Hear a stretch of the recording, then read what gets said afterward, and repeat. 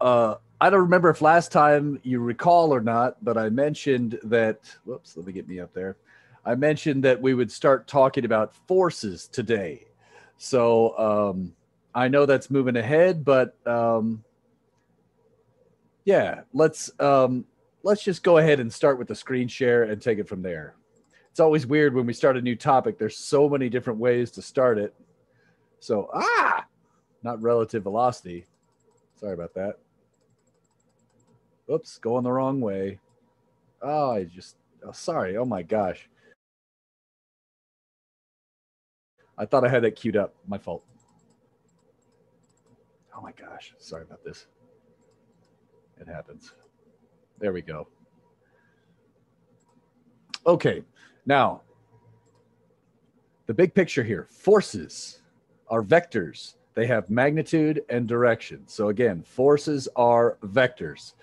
One of the things that we've done already, we spent all this time learning about vector math. We did 2D motion, where we talked about splitting things into the I hat part and the J hat part, the X column and the Y column, delta Y and delta X all the time. So a very, very brief picture of forces is this. We're going to learn about a thing called Newton's laws, and one of them is Newton's second law. And that's going to say, and I'm just going to put it up here. Actually, let's go to the whiteboard here. We'll come back to this. But so this is on page 83 in your workbook if you want to have that open when I talk, okay? That said, let's try doing this slightly different than the last class. So I'll use the whiteboard, and you never know, something different might come out. All right. Oh, that's what we're going to be doing by the end of today. So Newton's second law. I know you might be saying, why am I starting with the second? Just give me some latitude here.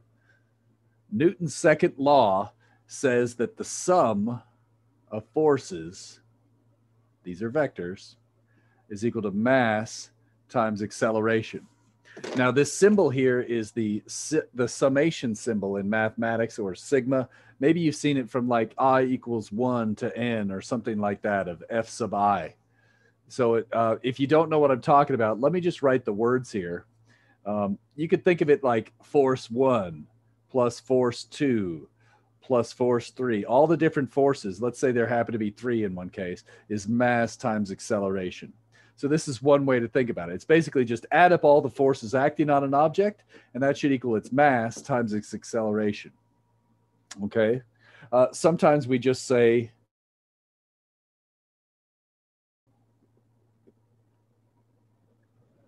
net force equals ma, where net force is basically all of that. Or you could say the sum of forces. So these are all the different ways one might hear Newton's second law stated. Okay, you either add up all the forces one at a time, and that gives you mass times acceleration. Now, why should we care about this at all? Well, let's think about this. If you can understand, let's say you know there are several different forces acting on an object and you can learn about them. Great.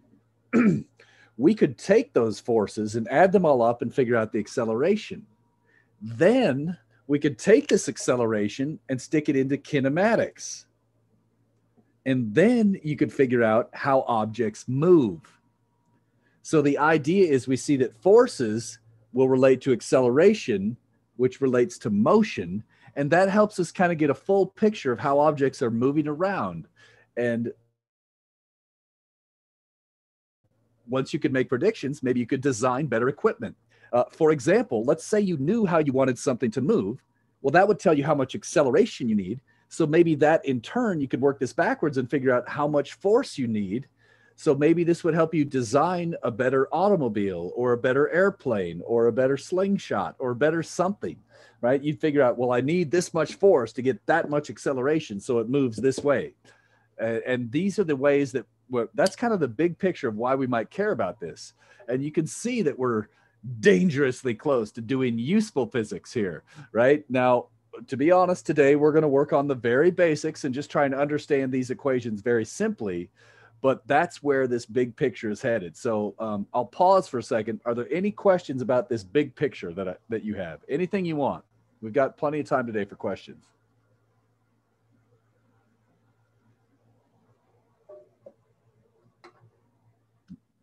All right. And remember, at any time, you guys can interrupt me and throw something in the chat, or you can ask Memo. And actually, I forgot to make Memo a co-host. Let me do that really quick. There you go, Memo. Sorry about that. So I'm reading the chat question. So is that why gravity itself is not a force? Wait a minute here. Sorry, it disappeared on me. Because it depends on the math. Okay, so Jacob brings up a good question. He's talking about the force due to gravity. So let's do a simple, very, very simple picture here. And we'll go back to that handout in a minute. Let's say you had a floor, and here is a box, and the box is sitting on the floor. Okay, so yeah, it's basically just this, right? The marker is sitting on my hand, or the box is sitting on the floor, something like that. What's one force on this marker? Or what's one force on that box?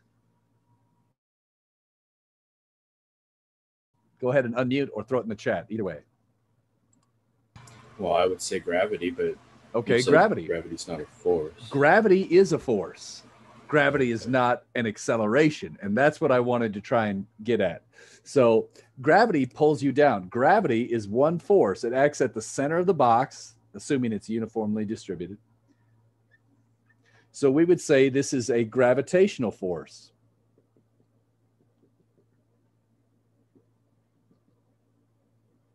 Now, that's really long. I don't want to wait that long when I write that every time. So I could just call that a weight force. That was a terrible joke. Now, I don't like writing lots of symbols. So a lot of times people say this is just W for weight. Okay, so these are different things. The gravitational force or your weight. So that's all true. Now be careful. It turns out the magnitude of this is mass times G. G is not a force. And maybe that's what you were thinking. G, this is not gravity. Gravity is a force. So this is the magnitude of the acceleration due to gravity. Jacob, is that kind of getting towards your question a little bit? Yeah. It's just, so, oh, go ahead. Sorry. I don't really have a question. I'm just like trying to figure it out in my head. Gotcha. Yeah. Staying active, talking, and keeping the brain going. Got it. Okay. So now, what holds this box up, or like this marker in my hand? Some force is holding it up. It's not falling down, right? Well, that force in general in physics, we're going to call this normal force. Okay, so going back to this screen share here, as a physicist, normal does not mean like, hey, you're a normal person. You're pretty normal or abnormal. What I mean by normal is the mathematical definition, which means perpendicular. So I'll write perp there for perpendicular. So normal in mathematics means perpendicular. Now I want to be clear here. Read this carefully. The symbol for the force is not N. The symbol for the magnitude of the force is N. That's going to be the force that acts at an interface between two surfaces. It acts perpendicular to the surface. So let me go back to that here. Let me stop that screen share. So the idea here is, from a physics perspective, I'm running out of room here.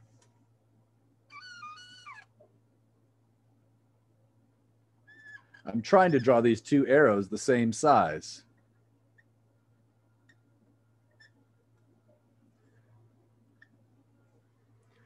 Now, in this case, I know this is boring, but that's basically what's happening with this marker, right? Gravity's pulling it down. Gravity is a force. Normal force is supporting it. What is the acceleration of this marker if I could keep my hand perfectly still? 0. 0. So what we see is we can actually bring this back here to our equation.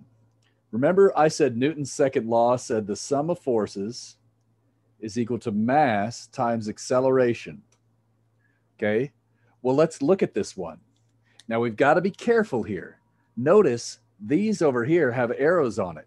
So normal force has a vector on it. This is the magnitude. This is the direction. Together, this magnitude and that direction make a vector. So the normal force vector is the magnitude plus the arrow. I don't know if that makes sense here. The gravitational force is its magnitude, its weight, plus the direction towards the center of the Earth. So now, don't think too much here. Let me just walk you through here. I think, I forget who that was, but somebody just told me that the acceleration was equal to 0. I forgot who. My bad. Right? It's not moving when I just hold it there. Okay. So let's see what happens when we plug all this crap into here. And just to make this stand out a little bit, I want to point out something here. This is the acceleration vector that relates to this. Now, what is one force that we have here? How about normal force? The magnitude is n, and then the direction is positive j hat. So it's n in the j hat. The weight has size mg, where it's mass times our old friend 9.8 meters per second squared. Remember, this number is positive. The arrowhead gives us a negative sign, right? This is going opposite the y direction, so that would be a negative mg in the j hat. And all this should equal mass times 0. And I guess I could, just to make it easy, let's say it's 0 in the j hat. It's also 0 in the I hat. What does every term have in it here? What's going to drop out? J hat. So just rewriting this, and 0 times mass, isn't that just going to be 0? So notice you get n minus mg equals 0. Now, I know this seems very, very cheesy, but we got to start simple just to get used to the symbols, okay? So notice out of this, n is equal to mg. And then I want to be careful here. What does this symbol mean? Do you remember?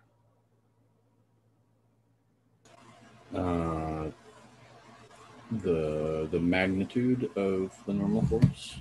I could tell you're learning physics because I was trying to trick you to forget the magnitude, but he didn't forget. Did everybody catch that? He remembered to say the magnitude, and that's what I was looking for. The magnitude of the normal force should equal the magnitude here of the weight, right? And so it's not that n equals mg, it's that n equals mg. What do I mean by that? The normal force vector is equal to the opposite of the weight vector, but the normal force magnitude is equal in size to the weight magnitude. And so we see there's a big difference here. Not. From a practical standpoint, many of our equations we're going to work out, and we're going to use the magnitudes all the time. Now, I know I'm jumping ahead a lot here, but let's go back and let's try and look at the screen share and get used to what I'm going to use for some of the symbols and just kind of go through that really quickly so that we can do this problem again and understand it at a deeper level, or maybe variations on it. Unless there's any questions while I have that up. If you have questions, that comes first.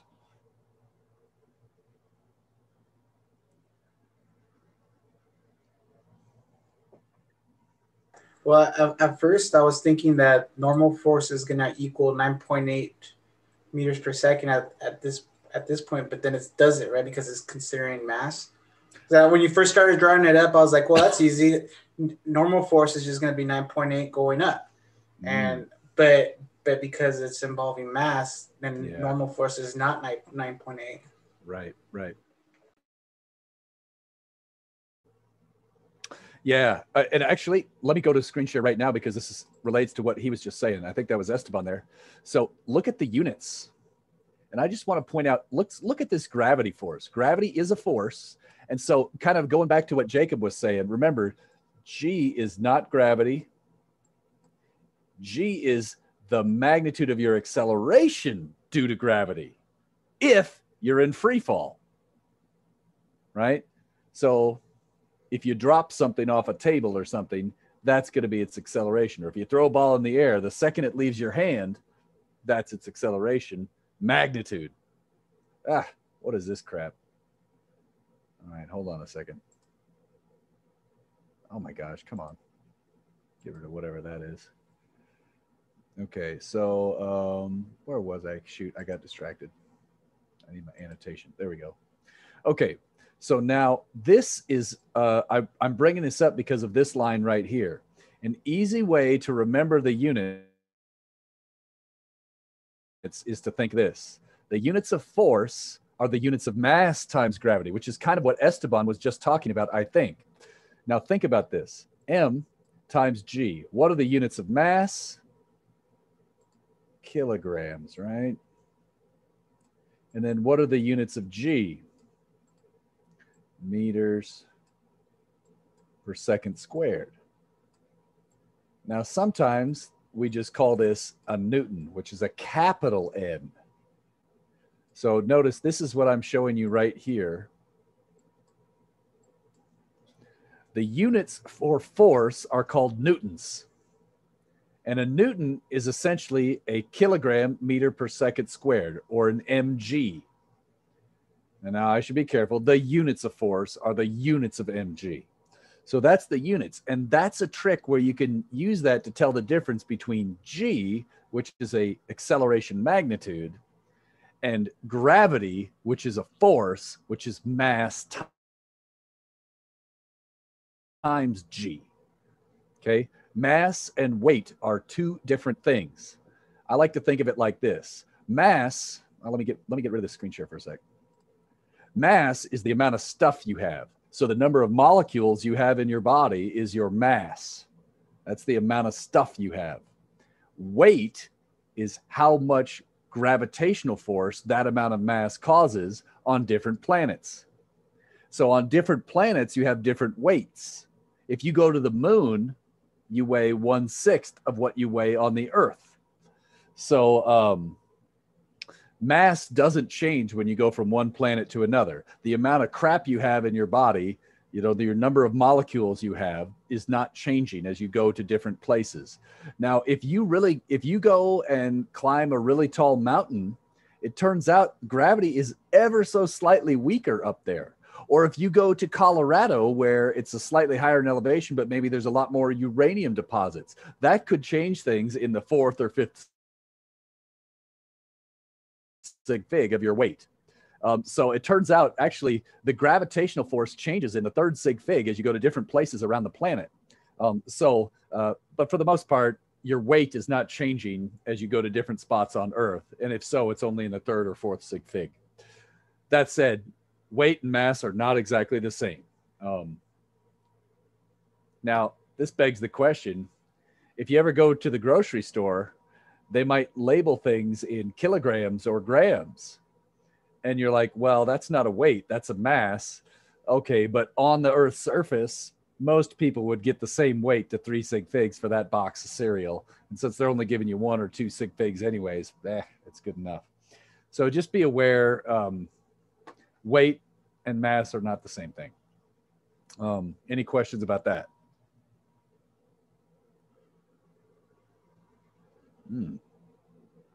I put some ice cream in my coffee. It's pretty good. Now I'm really going to be ready to party. Okay, You guys haven't tried that, put some cold coffee and put an ice cream ball in there. It's pretty good. Living the dream. Let's get back to here. All right. What are some units we have here? We got this normal force, magnitude is lowercase n, and tension. That's like the force in a cable or a string. So that magnitude is going to be T. Gravity is going to be mg. So sometimes people call it lowercase w. Friction, that's going to be a lowercase f. And then sometimes there's going to be a push or a pull. And what do I mean by that? Let's read this little asterisk here. In a lot of problems, they'll say, a force with magnitude F is applied. That's basically somebody pushing on a block or pulling on a block or something like that. So these first forces are basically what we're going to use all the time in this class. And being straight with you, this one, friction, we cover in chapter 6. Okay, so we're going to discuss friction when we get to chapter 6. Those are the main symbols we're going to use. Let me just scroll down here. There's other forces, springs. This gets complicated. There's electric forces, there's magnetic, and there's the strong force, the weak force, all kinds of different things.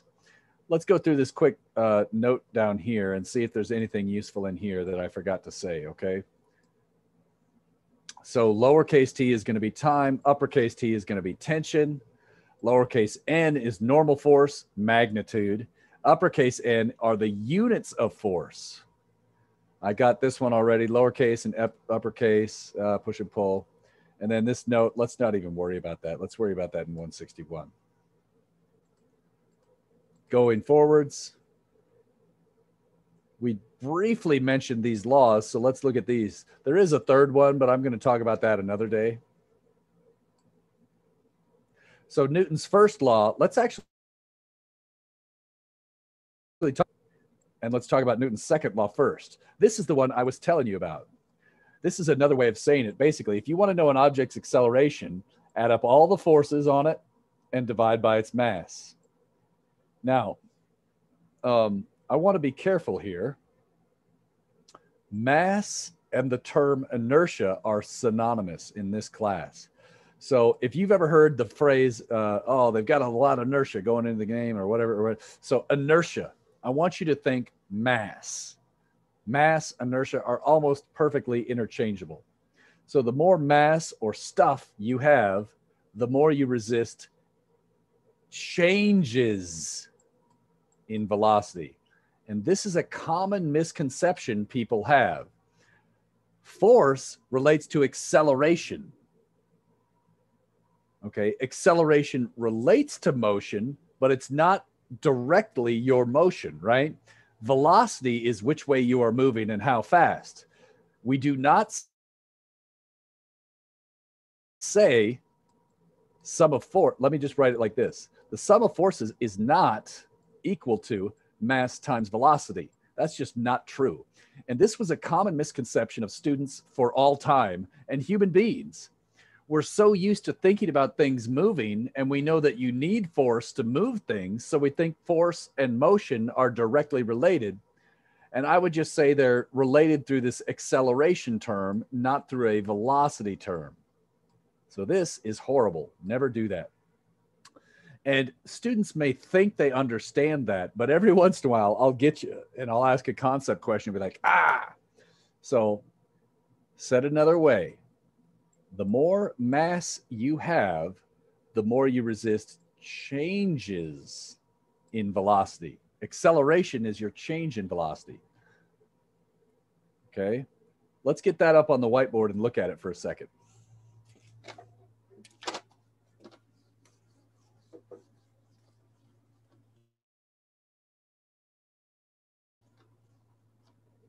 Let's look at this equation.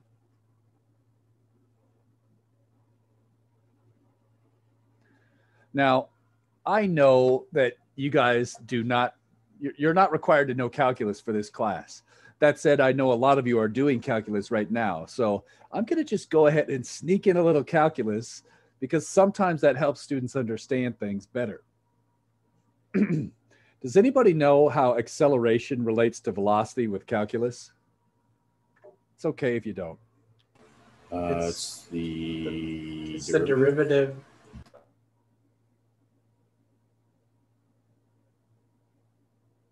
It's that, right?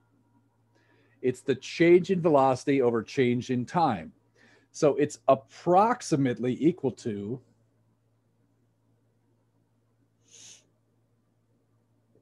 if you use a small enough delta t, this approximation is extremely good. So check this out. I'm just going to rewrite this.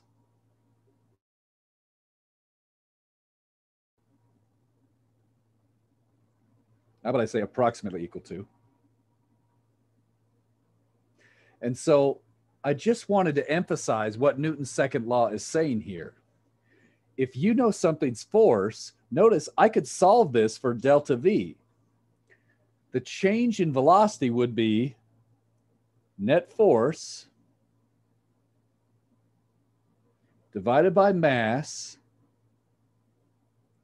times delta t. So again, I divide through by the mass and I multiply here and then I switch the sides. I divide through by mass, force over mass, that's this first term, multiply by t, and then I switch the sides. So notice force is not really talking about your velocity. It's talking about how your velocity changes. Oh, and there's a chat. Let me get to that. Okay. And remember, anybody, you can ask Memo questions anytime you want. You can unmute and ask me questions anytime you want, whatever you got. Okay. And this kind of gives you an idea how you would write a computer program. You write a computer program that figures out this upper term, the net force, and maybe it's mass. And then what you do is in a computer program, you pick a very small number for delta t. When you do that, that will give you how much the velocity changes. So then what you do is you say, okay, I'm going to plug in all these numbers, plug in a small amount of time, figure out how the velocity changes. Once I know the new velocity, I can figure out how far it moves and in what direction. After it does that, I recompute the forces. Maybe they've changed a little bit because maybe a spring has stretched, or maybe it's going a little faster or slower, so there's more or less drag. Whatever. I recalculate the forces, do this, move another tiny little time step, figure out the next change in velocity, let the object move, recompute the forces, and do this over and over and over again. And the idea is you could actually do this, and if you cut your time steps up small enough, you can always use that constant acceleration kinematics from chapter 2 and 4. So it's really powerful, right? You figure out the forces on an object, multiply by this, get the change of velocity, do kinematics, repeat, repeat, repeat. And computers can do that very efficiently and make all these complicated simulations. And you can understand something that way. All right, so far so good? Any questions about that? And you can put them in the chat, or you can just ask or anything. I think that's cool.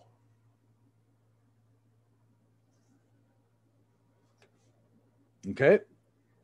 I'm going to go one step further here. I know this is getting way out there, but I'm excited. Now it turns out, let me go like this.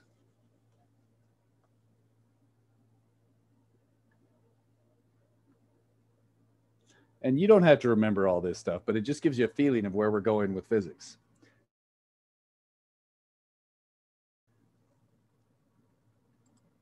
Exactly, Jacob. Exactly. So here's the idea. I'm going to put this up here. And now, if m is a constant, I could bring that inside, right? Because you could bring a constant inside a derivative.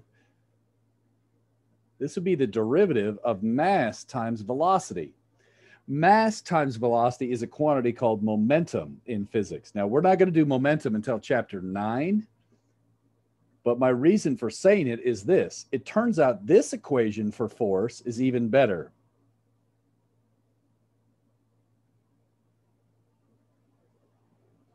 The change in momentum over the change in time. And it turns out this equation is valid in special relativity, when things are moving close to the speed of light, this one up here is not. And so this is actually a more general way to write Newton's second law. And we'll get into this more when we take a Physics 161 class. That said, all you need to know for this class, so this was just to kind of let you see there is going to be some cool stuff eventually. For us, we're going to focus on this version of Newton's second law. Force, mass, and acceleration. And we're going to just try and work on this type of problem. Those other ones are great if the mass changes, right? Like a rocket uses up some of its fuel. You need that last equation that I just erased. But this one is good for things like blocks that have a constant mass. So we're going to start with that and keep it easy. All right. Now, the reason I did that one and spent so much time on it is look what happens if A goes to 0. You get Newton's first law. Newton's first law is a subset of Newton's second law. Now, I want you to be careful, people. A lot of people, when they think of Newton's first law, they just say this. An object in motion stays in motion, and they forget about the rest of the sentence. The rest of the sentence is hugely important. Objects don't always stay in motion. Objects don't always stay at rest. Objects in motion stay in motion if the net force is 0. So if sum of force equals 0,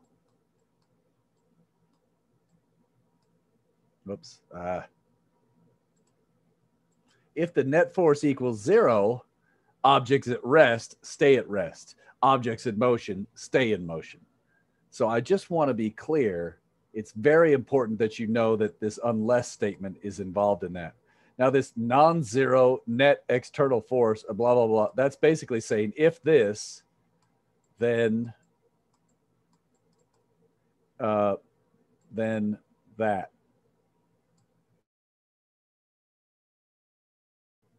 So I'll pause for a second there and let the computer catch up. All righty. If we were in class, I would be showing you some really cool demos to make this stick, but we're not. So what I'm going to try and do is send you a video or two. Now, let me see. I want to make sure I have this up here.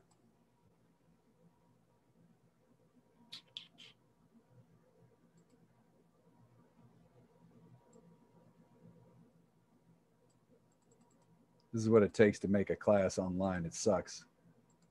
Oh my gosh, come on. Oh my gosh, where is it? There we go.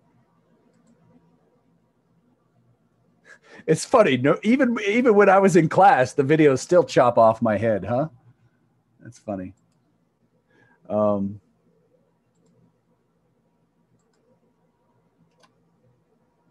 think that's the video.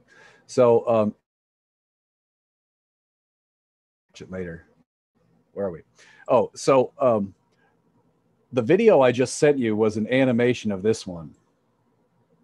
So normally when I do classes in person, I bring up some brave student who gets to smash this with a lead pipe and just go crazy. And it's usually fun because we only have about 50% success rate.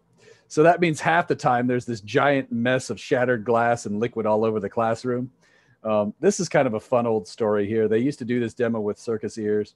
And sometimes there's also the tablecloth trick. If you've ever seen that one, these are really fun. But to be honest, if we're not doing the demos, it's not worth spending all this time talking about them because it's just not as fun. Let me see if I...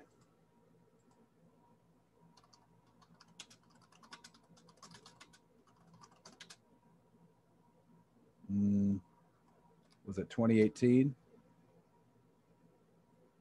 No. Let's try 2017. No. Let's try 2016.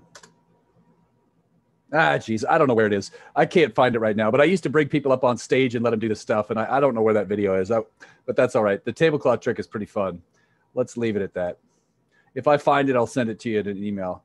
But there are some things that you might learn about inertia and impulse. So if you want to read this later and watch that video later, you could get at least a partial feel for this one. So sorry, class is online. It's emergency mode. It's just not as good. Anyways, all right, let's, it's sad, but what are you going to do? All right. I can't show you these demos. Let's stop trying to do that because we can't do it well. Let's move on and try and at least learn the math of this, okay? So what I want to do is I want to look at these problems. And previously we did a problem with the block that was sitting on the floor. And now I want to look at 5.3. And I want to point out this coordinate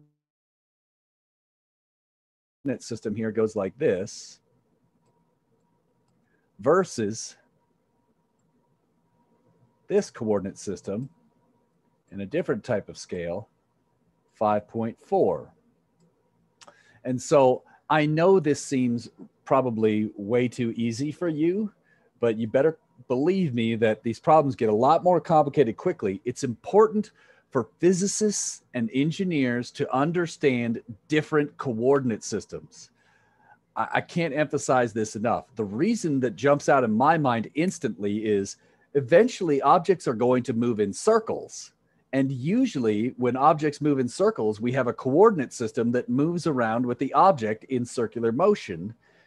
And so if you want to have any hope of understanding objects that are going in circles, you first need to be able to understand problems that have different coordinate systems. So that's why we're doing these two problems, even though they're nearly identical, okay? We're trying to see how coordinate systems affect things. Okay, now that said, let's start up here with this problem here, where this object is accelerating with magnitude A in the direction shown. Okay, I'm going to write this up on my whiteboard and get us out of here. All right, so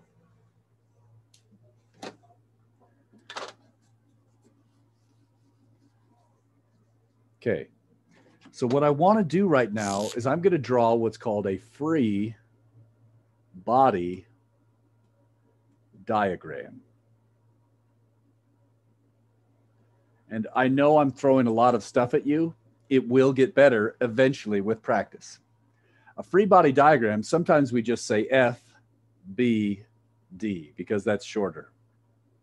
Okay, so a free body diagram means draw one body or one object all by itself. So in this case, going back to that picture,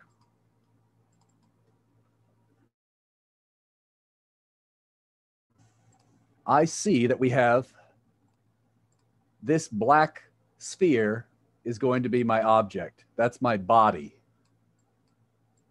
Now, what does a free body diagram mean? It means we're going to draw that body or that object all by itself. So here is that. Next, we draw forces that act on it. So the F is not force body diagram, but that's a pretty good reminder. F makes you think of forces. FBD, we're going to draw a force. Somebody tell me one force acting on this object, and I'll bring it back up so you can see it again. Give me one force acting on that black sphere in problem 5.3. Take a shot at it. Negative A? No. A is an acceleration. Gravity. Is accelerate. Oh, so let me get Esteban. So watch out. Is acceleration a force? Do they have the same units? No. We're missing the kilograms. No. Yeah, so it's not the same. It relates to it, but that is not a force. So I'm going to draw that over here. So Esteban said acceleration needs to be involved. He's absolutely right. But it is not technically a force. It relates to the net force. More on that in a minute.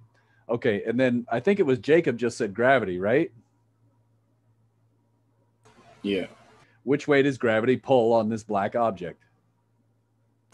Downwards. Downwards. So negative. Yep. Now, let's just go right to there. What is the magnitude of that gravitational force? Do you remember? Oh, thanks, Memo. So it'll be mass times acceleration. So no. MA. No.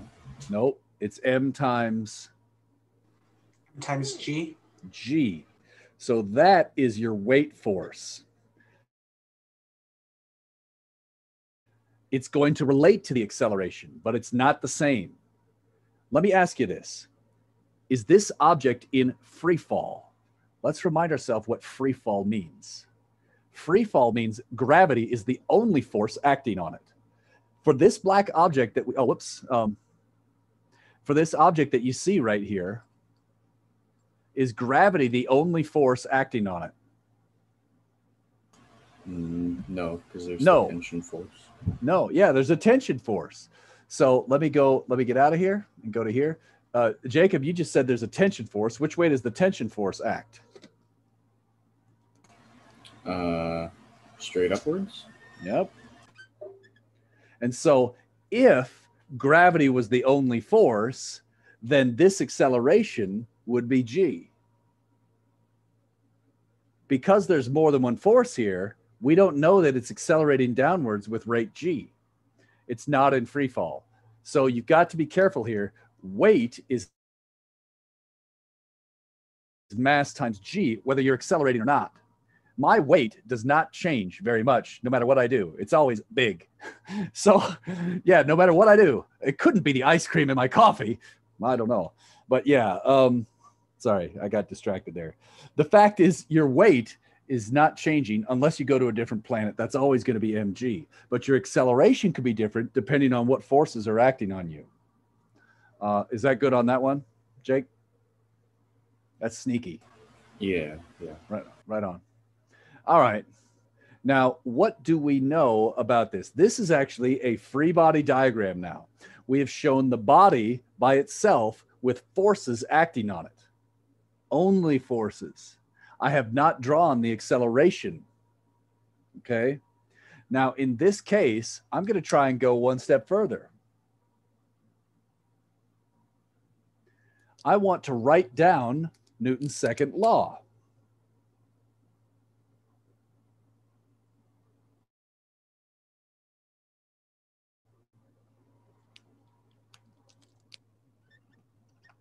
Now, I could even take this a step further. I could do this in the I hat, and I could do it in the J hat, right? A vector, I could write one equation for the I hat motion and one equation for the J hat motion because X motion and Y motion are independent.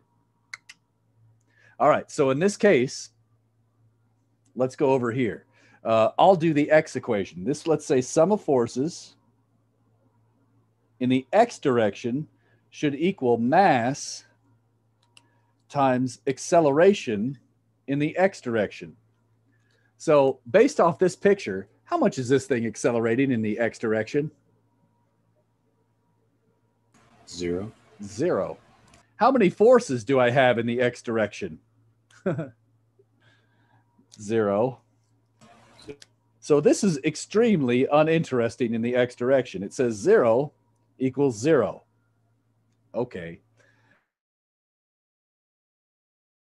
Let's try this in the J hat direction now. In the J hat direction, what do we get? What's one force acting vertically? So we got gravity, mg. Gravity. Okay, so mg. Now, according to this coordinate system, should it be a positive or negative J hat term? Negative. So the idea is because this arrowhead and that arrowhead are opposite directions, we would write a negative, right? It's a negative J hat. We don't actually write the J hat because we know they're all going to cancel out. Next, what's another force? Somebody else in the vertical direction. Tension. Tension. According to this coordinate system, positive or negative? Positive. So I'm going to write that there. I could have written it afterwards. It doesn't matter. According to this, this is all equal to mass times, what do I put in for the acceleration? Negative A. negative A.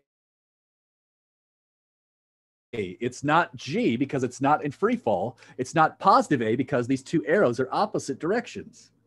So the magnitude of the acceleration is A. The direction is opposite my coordinate system. Got it? This is our first full free body diagram, and we've used Newton's second law, and we can now analyze and learn about the tension. Let's finish this out. I'm going to solve this for tension, and I just want to point out that you get tension. You could race me. Solve this for T.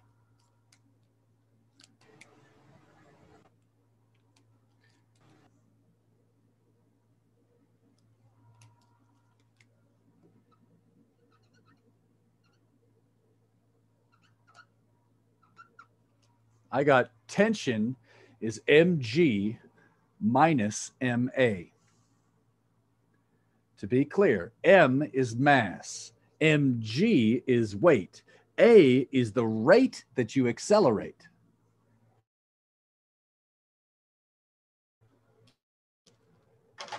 In this problem, let's think about this. Which one should be bigger? Should the tension be bigger or should the weight be bigger if this thing is accelerating downwards? What do you think? This weight. Yeah, exactly. So I tried to draw this thing a little bit that way. I don't know if you could tell, but let's exaggerate this.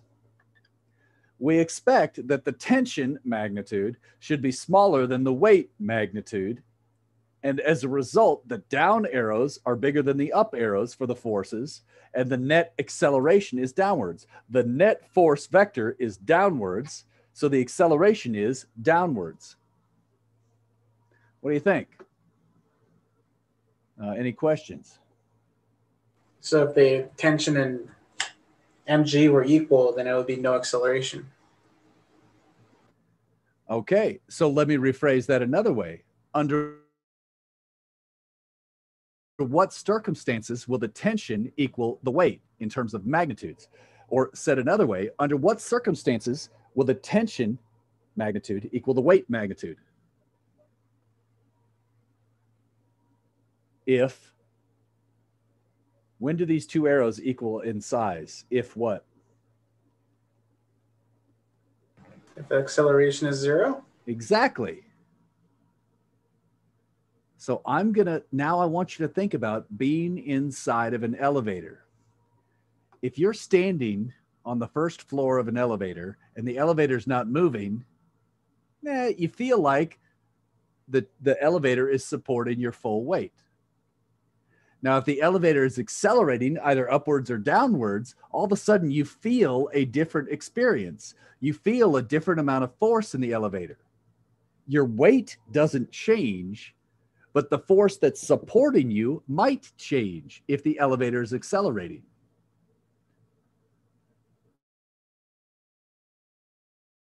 I'm going to say a sentence that is incorrect, and I want you to figure out what is wrong. Okay? Again, I'm going to say something that's wrong. Listen carefully and see if you can pick it out. We expect that the tension should equal the weight anytime. Oh, wait. I got to think now. I got to be careful. Hold on. It's very difficult for me to say it incorrectly. So give me a second. What did I want to say again? Shoot.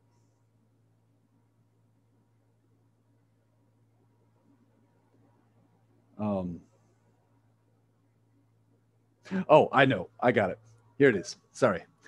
The tension will not equal the weight anytime this thing is moving. It's not about movement, it's about acceleration. Yes. And so you can see why I had trouble saying that. So remember that motion and acceleration are not the same thing. So give me an example, but the tension still equals the weight. Describe a scenario where the elevator is moving, but tension equals the weight.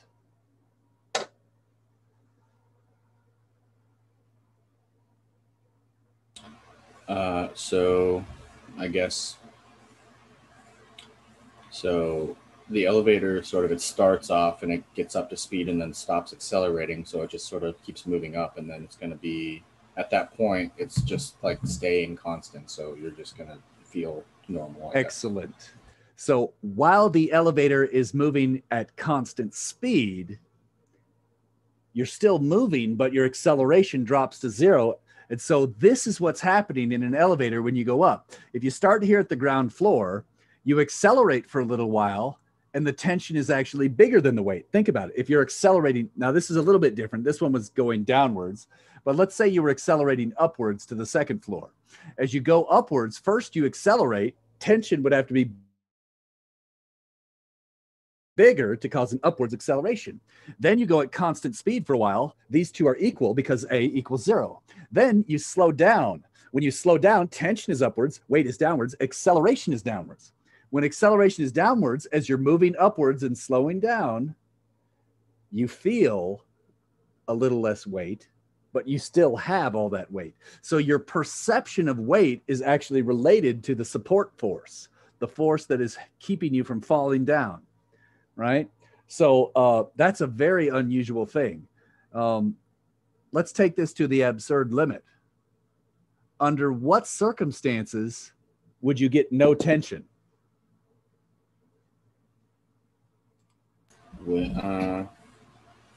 I guess if maybe you're accelerating upward at the magnitude of gravity, like close, but that's not right. So let's think. He said, what if you're going upwards? He said, let's say you're accelerating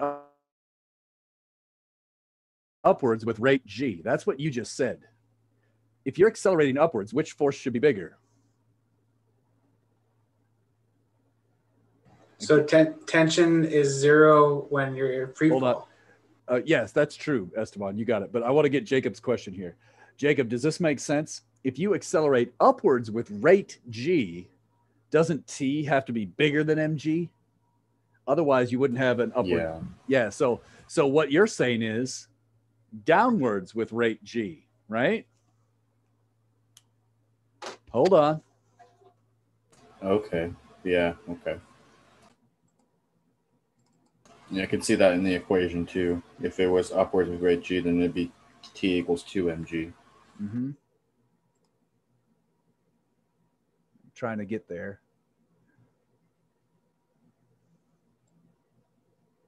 Oh my gosh, come on. Sorry.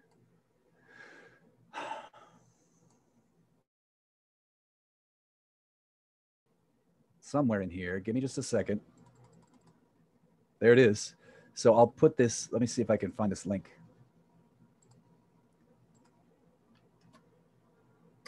So you could watch that on your own, and you could see what happens to the scale reading when it's in free fall. Another way you could see this is if you take a 2-liter bottle and fill it up with water, then you poke a hole in it. You know the water is going to come pouring out, right? The water falls out. Now, if you climb up to the top of a ladder, then you poke the hole, or you had your finger over the hole, and then right as you let go, none of the water will come out because all of the water's in free fall already with the entire bottle, and so none of it comes squirting out. And then, of course, as soon as it hits the pavement, it'll start splooshing everywhere. But yeah, there's some kind of interesting things you can see about that. So I don't know. Isn't that kind of fun? It's a little bit interesting, I hope. And it's only going to get better, right? These are like the simple ones. So that's why. So when free fall, that's why you feel weightless, right? Or they do those. What do you call it when you're in free fall? Yes, and it makes it seem like there's 0 gravity. Weightless. Yeah. Yeah, you feel weightless, but you're not weightless. You still have weight. That's the force that's making you fall.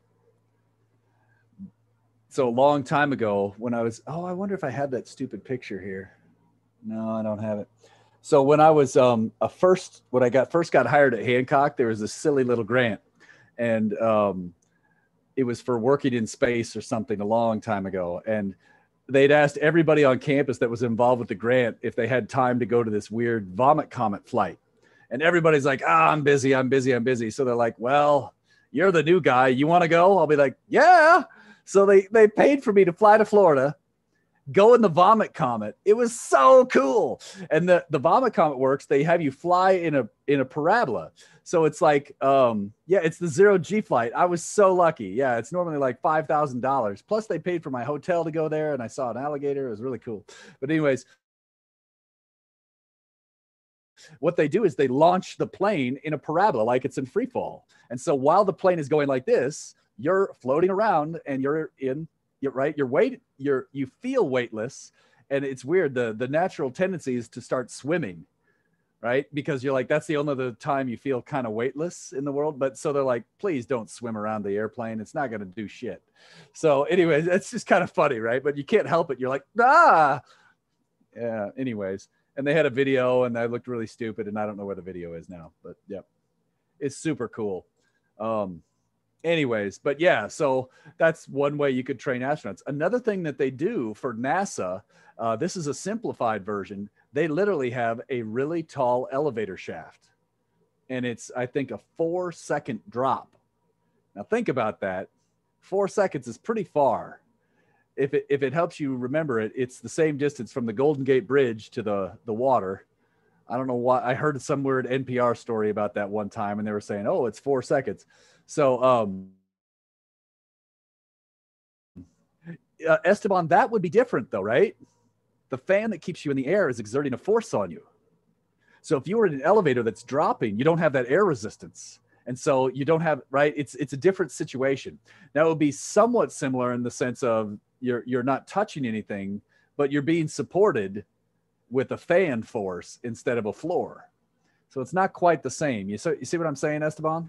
Yeah, I get what you're saying. Yeah, and so I pictured it because I was like, well, I guess it wouldn't feel the same. I've never been in either one, but yeah, the other one will feel weightless, and the other one will feel like you're just kind of like laying on the floor. Yeah. And the weightless, right? People usually puke. So there was some lady that was next to me that puked all over. It was great. That's why they call it the vomit comet. Yeah. So, anyways, yeah, that's always fun having to sit there strapped in. Oh, the other part is during the vomit comet flight, you don't get anything for free. So they launch you this way. You get 0Gs for a while, but then think when they have to go this way, you actually get almost. So you're like, oh, yeah. And so it's really intense, right? So you're just alternating between no gravity and massive gravity. And you're just like, oh. So that's what makes people puke. Yeah, it was really cool. All right. That said, let's get back to work and do one more problem here and see how it goes. Whoa, that's not what I want to do. I want to do this one. Let's see. I know this seems very easy, but let's do it anyways. Let's do the same problem with a different type of scale and a different coordinate system. So what I want you to do is I want you to write down the force equation without looking at my board. And I'm going to write it as well, and then we'll look at it together. Okay? So I'm just writing it down just like you are. Try to draw a free body diagram. Try to draw an FBD and draw the arrows and then write the force equations, okay? So, and rather than draw the whole person, I'm just going to draw a black dot again.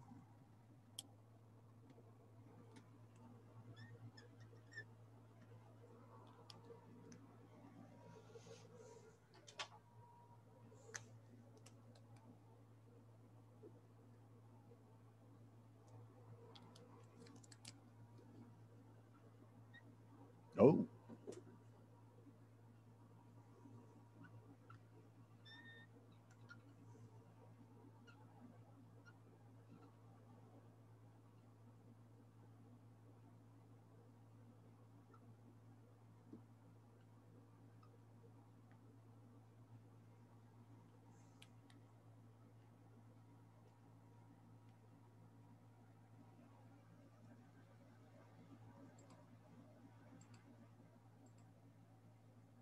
Okay. That's what I drew.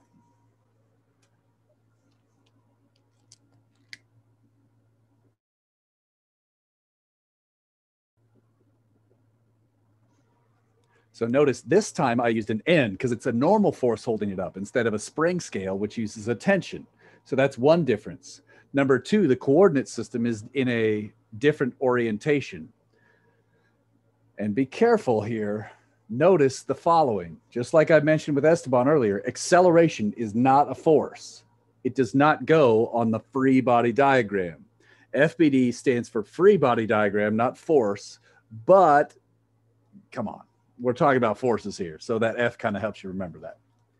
Okay. I hope you all agree there's no point in doing the X direction for this problem.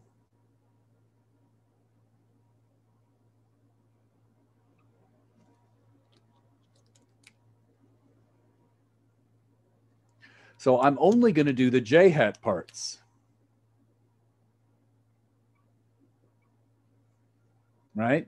Sum of force in the Y equals mass times acceleration in the Y.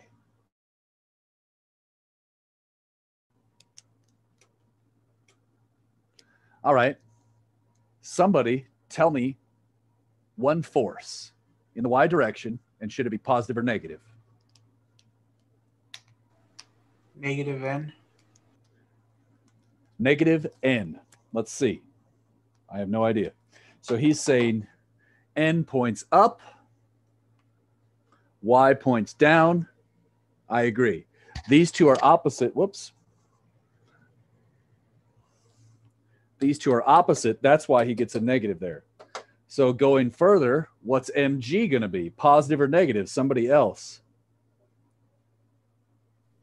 Would it be positive? Excellent. And then all this is equal to, is it MA or M negative A in this problem? Somebody else.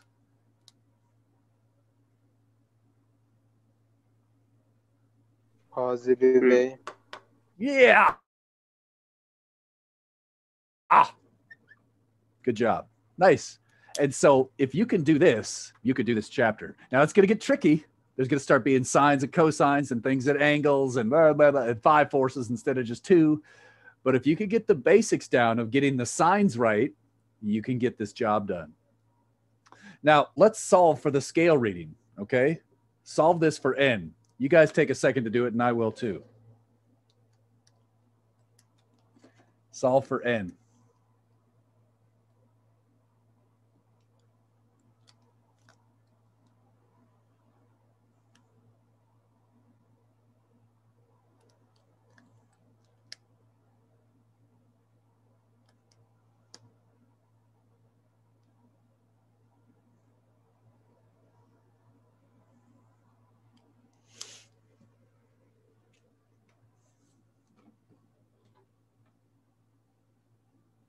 I hope that's what you got.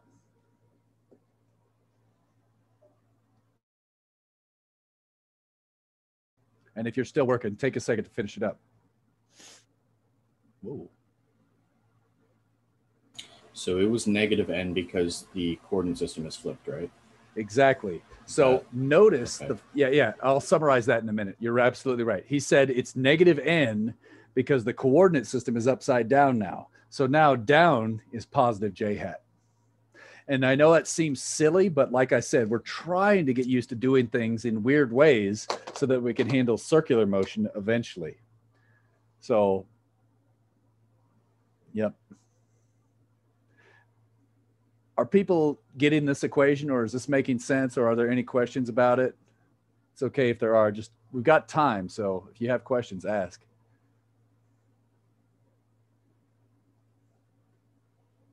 All right. So if I started too soon, just interrupt me. But that said, I want to point out, isn't this exactly the same as the last problem? The support force, in this case, it's a normal force from the scale lifting up. Instead, this is the support force is equal to the weight minus the mass times the magnitude of the acceleration. Let's look at this again one last time. The fact is, you get the same result. Here, there was a tension upwards. Whoops. Let me make this a little bigger. Hold on. Need some fluids. Come on, computer. So in this problem, oh man, it's so slow on Zoom. Sorry. Sorry, I gotta, so many Zoom factors you gotta deal with. And let me do this. In this problem, there was a tension up. In this problem, there's a normal force up. So in this case, it was a tension pulling it up. In this case, it was a normal force holding it up. But in either case, it's an upwards force that's supporting it. And let's see what the chat was there. Oh my gosh, everybody's going to love In the Classroom so much, right? Yeah. That said, this is what's crazy about it. We get the same equation. In one case, the coordinate system was this way. In the other case, the coordinate system is that way. We get the same answers regardless of the coordinate system. Said another way, this equation will turn out the same if you had drawn your coordinates the other way. Think about it. If you had flipped this, this would be positive, this would be negative, this would be negative. And this is a fundamental property of physics. The coordinate system you choose should not affect the magnitudes of your answers. It might affect the directions in the initial equations, which is the minus sign, but it shouldn't affect the magnitudes. That's why we're so often going to talk about the magnitudes of the forces instead of the vectors, because the vectors depend on how people choose their coordinate system. Said another way, when you look at this page that I wrote,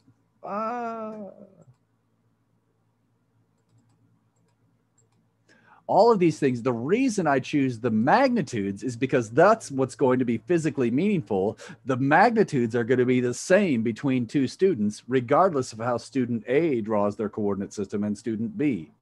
So all students should get the same results for these force magnitudes in the end. In fact,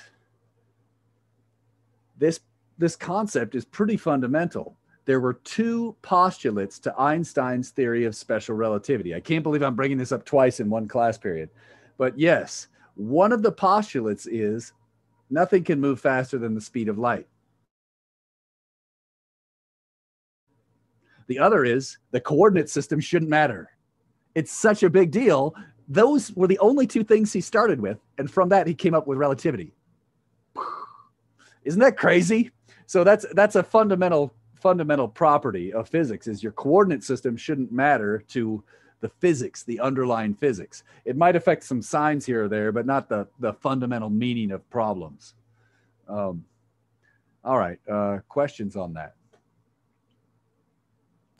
Okay, so the equation will stay the same, but let's say that the acceleration is going up instead. That would be so different. So while it's going down, the scale is going to show the normal force, right? But if it's going up, it's going to show mg. Is that no? The scale always shows the normal force. The weight is always mg, and the scale reading always relates to both the weight and the acceleration, whether it's up or down. Okay. Is that good? Let me say that one more time, just in case with computer lag and stuff. The normal force, by definition, is the supporting force. It might not be sufficient to support the whole weight. It might be more than enough so that the object accelerates in some different way. The fact is, N is the force from the floor or the scale or whatever you're standing on. That's always true. Okay. The weight is always related to your mass and G of the planet that you are on. So on Earth, G is 9.8. On the moon, it's 9.8 divided by about 6. Okay, so the weight is always this. Now, the normal force will change depending on what acceleration you have. Or you could view it as the acceleration changes depending on what normal force you have. In an elevator, if your normal force is greater than your weight, you accelerate upwards. If it's less than your weight, you're accelerating downwards. If it's equal to your weight, you're either not moving or moving with constant speed, up or down. Is that good? Yeah. Okay. Heavy, Thank you. heavy, right? So we have to break our habits of thinking that A and G are interchangeable. A and G are not the same thing. Most problems, there's some other force. A is not equal to G. All right. Good stuff. Other questions? That's tricky. What do you think?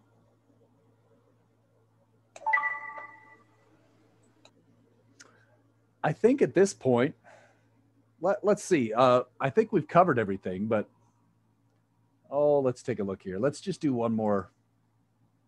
Let's see if this makes sense to you now. Let me see. I'm going to, so we're pretty much done. This is now icing on the cake. Give me a second here.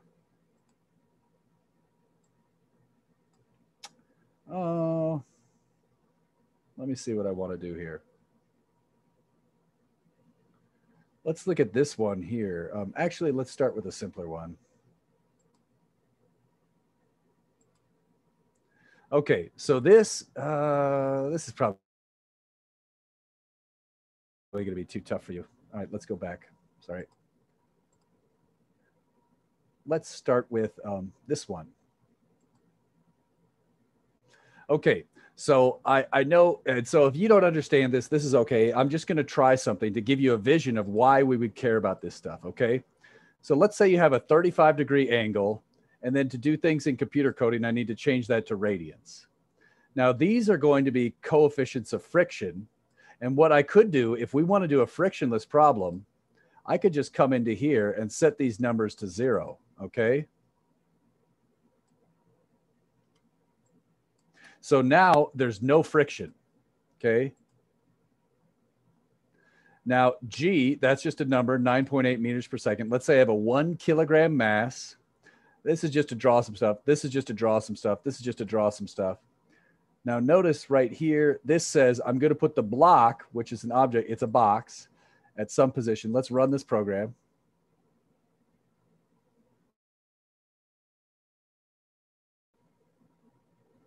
Maybe today. Whoa. Oh no. My computer hung up. There it is. So here's the idea is we want to understand that, I need some sig fig corrections there, but whatever. Let's look in this program. So we're trying to use these forces to understand motion, right? So the block starts out basically halfway up the incline or something like that. Now, initially the block's velocity is 0. And then I rotate the incline of the block, blah, blah, blah, blah, blah. Now look at this force vector. See if this part makes sense to you. Again, this is icing on the cake. If you want to leave, take off. If you're not a coding type of person, leave and just call it a day. Okay, quiz on Monday, everybody. Quiz on Monday. That said, look at this vector. That's mg in the negative j hat, right? Mass times g in the negative j hat. That's the force vector. Okay, let's keep going down here. The normal force vector, we're going to learn is some complicated thing that relates on mass g and some cosine of an angle. Okay, blah, blah, blah, blah, blah. There's the normal force. Okay, forget all this stuff. That's just friction. But look at this. The net force is going to be the normal force plus the weight force plus the friction force, which for us is going to be 0. The acceleration would be the net force divided by the mass. Now, all this stuff is cosmetics label. And then what I do is I pick a small amount of time. And the idea is the block velocity is basically take the acceleration times the change in time. That's plus equals means update it or add.